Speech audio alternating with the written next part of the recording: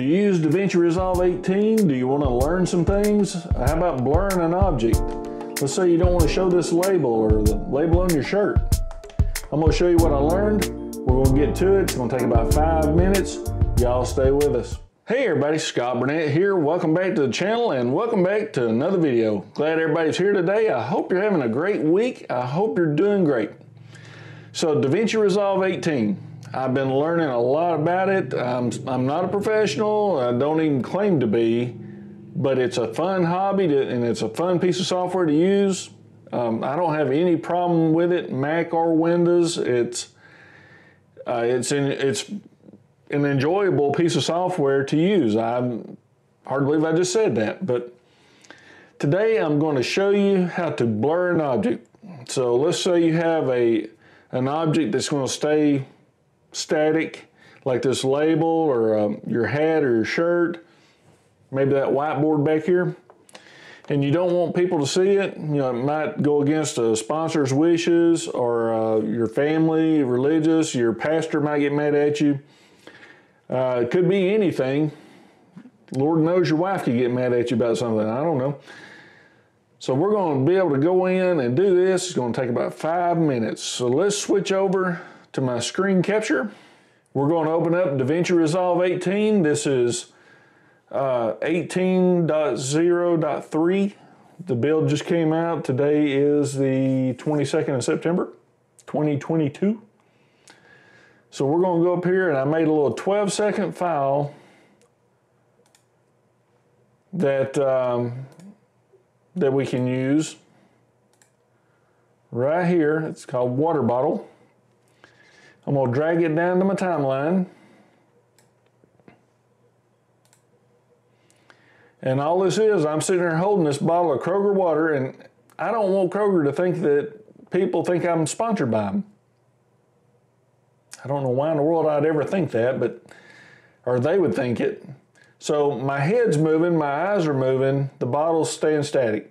But I don't want anybody to see that label. So we're going to go down here at the bottom, we're going to go to the color wheel, and it's in between the Fairlight and the Fusion, so color wheel. And there you can see the label. Here's the toolbar right here in the middle of the page. These gives you all the little tools and selections and stuff. Right here is window. Go and click on it. It gives you all the shapes and gradients and stuff. And I'm going to pick a square. And there you can see the square on the screen. And I'm going to come down here. I'm going to drag it to the middle. Now if I go to the corners of that square, it gives me a little pliers, a little selection tool. I'm just going to drag it down right there, and I'm going to take each corner and I'm going to cover the label. Just like that. Alright, and that should have it right there. So now I'm going to go 2 places over to the blur tool. And what this is going to give me on the left hand side is a radius. And this is a radius blur. And there's 3 bars here with a little silver bar in the middle. I'm going to grab that little silver bar and I'm going to ramp that thing all the way up. And now you can see it here. You can't see it there. Unless you know what a bottle of Kroger water looks like. I don't know. Now if I play the video, my head's moving, my eyes are moving. The bottle's staying static and you can't read the label. So that's pretty cool. So now if I go back to the cut page, there we go. Now I could do the whiteboard behind me, I could do the label on my shirt. As long as it's not moving, I don't have to track it, it's blurred. My next video I hope to do a tracking. I've been learning how to do that. So that is a little more in depth. So I hope you get something out of this. If you got any questions, leave them in the comment section down there. If you blur objects in a different way, let me know.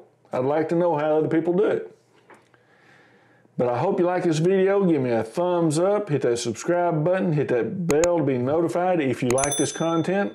I am so glad you made your way over to my channel. This is a fun hobby for me and I'm enjoying it. Takes my mind off my job.